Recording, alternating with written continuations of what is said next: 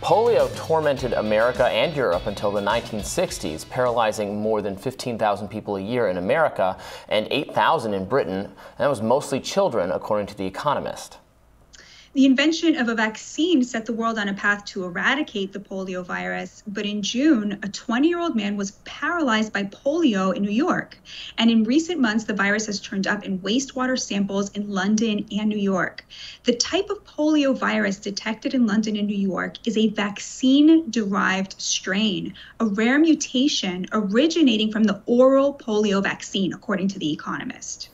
Dr. Payal Patel, an infectious diseases physician and assistant professor at the University of Michigan Medical School, joins us now to weigh in on the virus's return. Thank you so much for joining us. Yeah, definitely. Glad to be here. So tell us what is meant by vaccine-derived strain. What does that mean? Yeah, this whole issue can be really complicated. And so I'll try to break it down as simply as possible. But, when, in the 50s and when polio was kind of running wild in the United States and throughout the world, we didn't have vaccine. And so that's why so many people, unfortunately, got ill, had things like paralysis. And really around the same time, two vaccines came out. One is the one that we use here in the United States, and that's an inactivated vaccine. So it's not a live virus. That's what all of us got vaccinated with as kids. There's also a second vaccine that came out that's actually a little bit easier to give because you don't have to refrigerate it as long. It's you can just give it to kids in their mouth. That's what's used throughout the world. That is a live virus vaccine. What that means is it works really well, but it can have some side effects. And so what seems to have happened in New York is actually that someone who got vaccinated outside of the US probably came here and was shedding that live virus. And that person who unfortunately did get infected was unvaccinated. So at the end of the day, the people who are still at risk for any kind of polio are folks who are unvaccinated. So complex issue, but at the end of the day, the sentence that I would say is you're really only at risk if you're unvaccinated. Thank you so much for that breakdown. That was so clear and so helpful. We are at a time when vaccines are very much in the news. We do know that we have a lot of neighbors and fellow Americans who are vaccine hesitant when it comes to coronavirus, that they were not convinced that this was the best way to protect themselves. I wonder, Dr. Patel, what would you say to people who are looking at this, looking at a vaccine that ended up actually giving people or creating a situation in which people were vulnerable and exposed and even got the very thing it was promising to inoculate them from? How would you address somebody who said, okay, well, I'm going to take that as, further information when making, decisions about, for example, the COVID vaccine?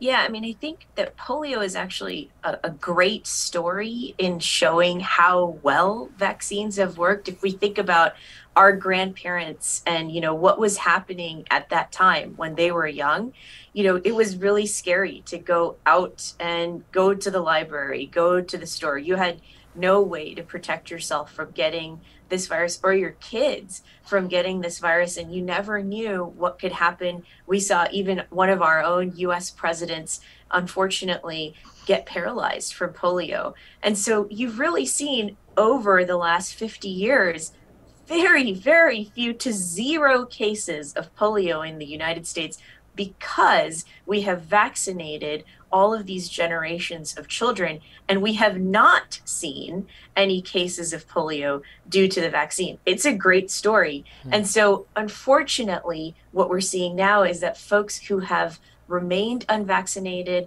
that vaccine hesitancy that has unfortunately hit some communities harder than others, leaves those children and young adults at risk for polio when there really shouldn't have been a need for polio to come back to the United States. Well, because the polio vaccine, works differently, right, than the COVID vaccine, which was, we were told, or some people had promised initially that if you get vaccinated from COVID with the vaccine, it seems like you're not going to get COVID. Well, okay, there's going to be rare breakthrough infections. Now we all know, so many people have gotten it after having gotten vaccinated that the vaccine, while offering protection against robust illness, and being helpful to people who are at heightened risk and all that, that's good, but the vaccine is not preventing cases itself, and that has, I think, helped to increase maybe the hesitancy about vaccines in general, because that, talking point about the COVID vaccine ended up not being the case. So is it important to then, distinguish the COVID vaccine from a vaccine like the polio vaccine, which does in fact stop you from getting polio, not just improve your outcomes with polio, but actually stop you from getting it, unlike the COVID vaccine? Yeah, I think that, I think they're all of these, unfortunately, every infectious disease is very different. And again, I think that the polio vaccine and the stories really, that we've probably heard or read about from people that we know in our own family that were affected, I think that there really was between the 50s and the 80s in the United States a sense of really trying to protect children from having to suffer from this horrible disease. And that really led to, a lot of people getting vaccinated against polio. It was really a different time, a different kind of sense of thinking about vaccines. Even before COVID and before this last pandemic, unfortunately, vaccine hesitancy has been something that we've been dealing with in the US and internationally. I think it's a really complex issue, but you do see some of the same factors come through that have been leading to, unfortunately, parents making these decisions for their children that leave them at risk, not just for polio, COVID, all sorts of other infectious diseases, including measles. So I think really, if you want to learn about vaccines and how they work and how they've really worked, polio is a great example. I wonder if you, from your experience, have a sense of, what works in terms of convincing people, for example, a parent, let's say, who doesn't want their child to get, the measles vaccine. What works in terms of convincing them? We know that, just giving them more information often doesn't. Do you have a sense of what does work? It's a really tough issue. And I think that there have been a lot of people looking into this more recently. And I do believe that there's a lot of groups kind of looking at this from a number of different lenses, because I think in different communities, the decision making can be really different as to why people make this decision. I think that's something that public health leaders are continuing to invest in. One of the things that I think can really help is hearing from a trusted community member. So often investing in educating leaders within a community and then having them bring that conversation down to community members can be a really kind of effective way.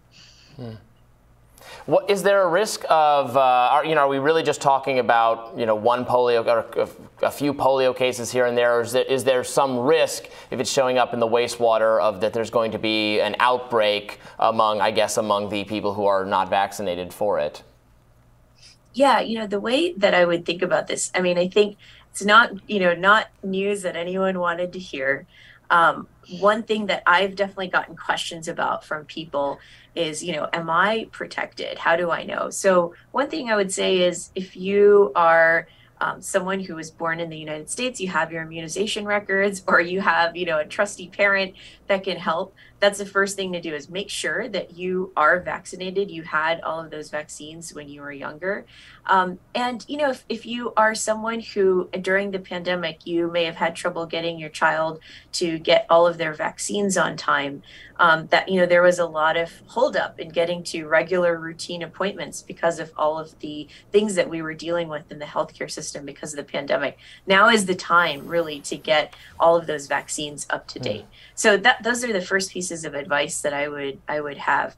But I would say at the end of the day, if you are vaccinated, that you really are going to be protected. But it is those folks out there that are unvaccinated that are at risk. The fact that we did end up seeing someone who suffered paralysis from this probably does mean that there were more cases that really didn't get identified because those people probably ended up being okay.